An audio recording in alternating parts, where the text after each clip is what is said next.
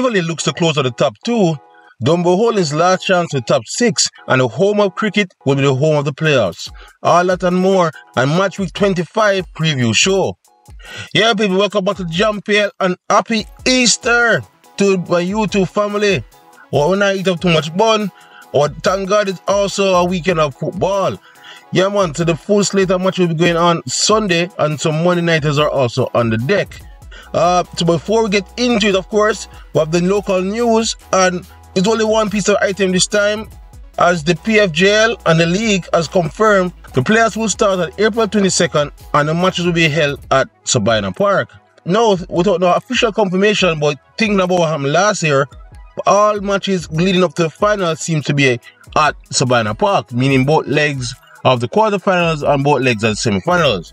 No, the rumor has it now is that the final itself will be at the National Stadium, but we are waiting. While some of the teams may feel a bit aggrieved that, you know, they have to give up home field advantage in one of the most important parts of the season, you know, for each leg, I must admit that the vibes and atmosphere is electric when these matches are played at Sabina Park. So I can see why the league returns back there. Anyway, it will be a spectacle when it comes April 22nd. That's it for the local news, as we will now look into which team will be a part of the playoff party come April 22nd. I will start with a team that is on the outside looking in, and that's Dunbeholden, as they welcome Cavaliers to the Dunbeholden Sports Complex. So Dunbeholden was dealt a big blow to their top 6 hopes when they lost last week to Waterhouse, their nearest rivals for the same spot, and have to win in this game and hope for some help in both places to try and get back into it before the end of the rounds. But they will welcome a Cavalier team that got their groove back after dispatching Treasure Beach by 5-0 on the road, and we'll see them again on the road here. The good thing about for Cavalier as well is that they're fully rested the week, and we'll see Richard King back into the fray. So it won't be easy for Dunbeholden to get the best of them, even though they have Nicholas Nelson back playing again.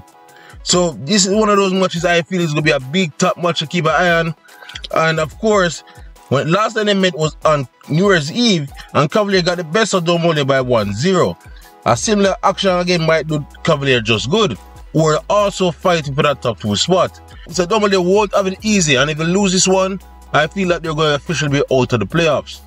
Anyway, that's again Dunbeholden take it on Cavalier at the Dunbeholden Sports Complex, 3:30 this Sunday. We'll move on to the team they're chasing, and that's Waterhouse, as they travel to the Anthony Sporting Complex to take on Mullines United. So Mullines is officially safe, and they could relax a bit, but their main striker and captain, Jason Wright, is in the Golden Shoe race, so I don't expect him to let up at all. So it won't be necessarily that easy for Waterhouse, but Mullines have an issue with the defense all season, and it will be interesting to see if they can keep out an informed Javier Bryan and Andre Fletcher. Those two, of course, are what people will look to prepare Waterhouse, but I still say keep an eye on Mitchell to see if he can come back into some good form before the playoffs. A win here will do them very close to the playoff line, of course, but they have to keep an eye on not only Dunbeholden but Montego Bay United as well. But Waterhouse can get it done here, I feel, but I'll tell you more in the predictions at the end of the video. But for now, their last results saw Waterhouse and Mullines both drawing 1-1. So let us see what happens here in this fixture. So that's the Mullines playing host to Waterhouse at the Anthony Sporting Complex this Sunday at 3:30 p.m. We'll move on now to the race to top 2, and that's where Tivoli currently sits, and sitting pretty. Now, they are giving a gift, I feel, as Limal are the teams that will be hosting them this Sunday. Now, Limal, I feel, is already packed up their bags and gone home, so it's not even much for me to preview for them. Honestly, there's absolutely nothing for them for there to play for, and it don't seem that they actually care about pride at this point. Tivoli are surging, unbeaten in the last 4, and they were looking good for that top 2 spot. On the drum weight, I don't think they're going to take their eye off the ball and underestimate Limal at all, so I expect them to come up flying in this game. I'll tell them exactly where I feel in the prediction at the end of the show, but the whole world should be expecting a Tivoli victory here. In their last meeting, Tivoli ran out 3-1 winners on New Year's Eve. So, yeah, this one is probably pretty straightforward, and a big blow for Tivoli chasers for the top 2, but we will see. The ball is round and you never know. This is Limal's last home game, and they might want to go out with a bang. Again though, That would be Limehall hosting Tivoli Gardens at Vauxhall Sports Complex this Sunday at 3:30 p.m. We're going all the way to Clarendon for our next match now, and it's Homeline hosting the defending champion Mount Pleasant. Mount Pleasant can officially show up that #1 spot, but it's a foregone conclusion at this point, really. While Homeline basically just want to see out the rest of the season and like to give their fans something for their final home game to feel good about. They do have a new star in Clear Clark on display, and I expect him to buzz around again for this match. But Mount Pleasant is playing so well, and I feel that they will come good in this one as well. So no big permutations for this game really, but it could be a nice watch, especially for those in Clarendon. So again, that's the Humble Lion hosting Mount Pleasant at 3:30 p.m. this Sunday. For the final game on Easter Sunday, and it's a big one, it's Arnett Gardens hosting Portmore United. Now these two teams were very close to that top 2 spots, and both of them were dealt a big blow last weekend in Vauxhall. Arnett lost to the defending champions and set them back down the table, but Portmore were stunned by Vere United in the last minute of the game to see them tumble down the table as well. They still have a chance at top 2, they just need Tivoli to slip up, but they also need to defeat each other in this big clash here at Anthony Spalding Complex. Arnett is a different breed at home, honestly, and they're flying in the last 2 home games. So, but Portmore, of course, have showed all season that they're not the easiest team to break down. So this probably is the game of the round, and it will be a good watch to see what happens. It will be on Sportsmax, so it will be a good Sunday display on TV, and it will be great to see what happens. The last result in Furniture Park, Portmore ran out 2-0 winners over Arnett.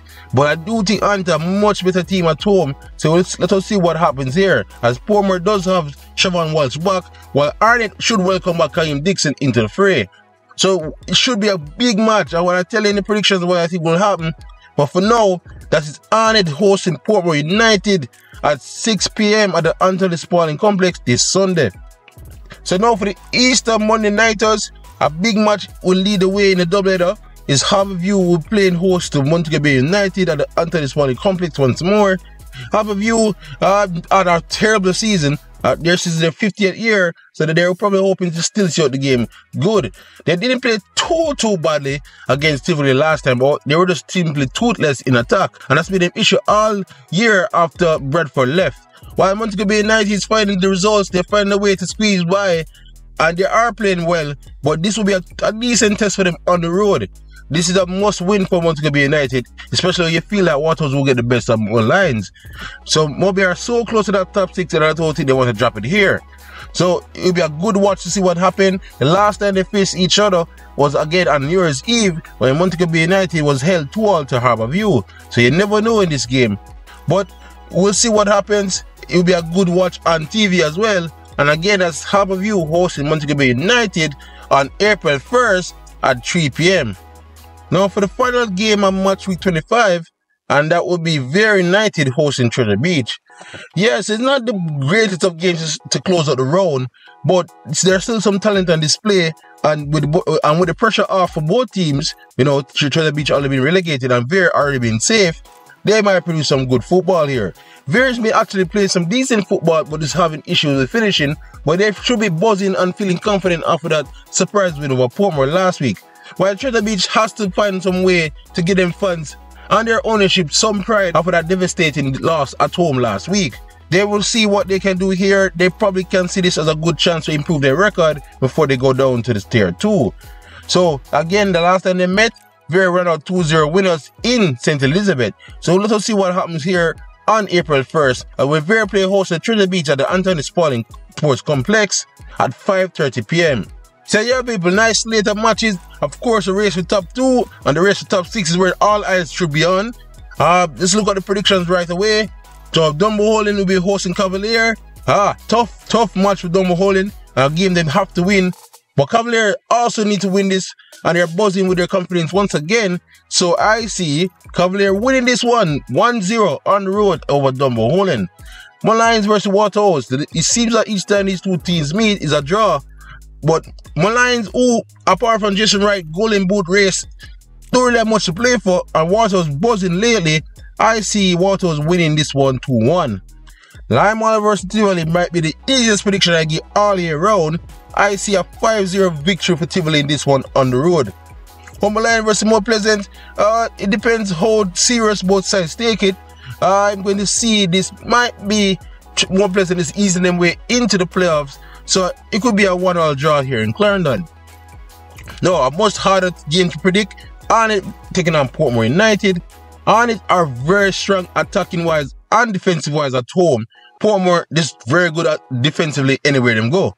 This one is a tough call. I will give probably Arnett the edge here with their full slate of attackers back.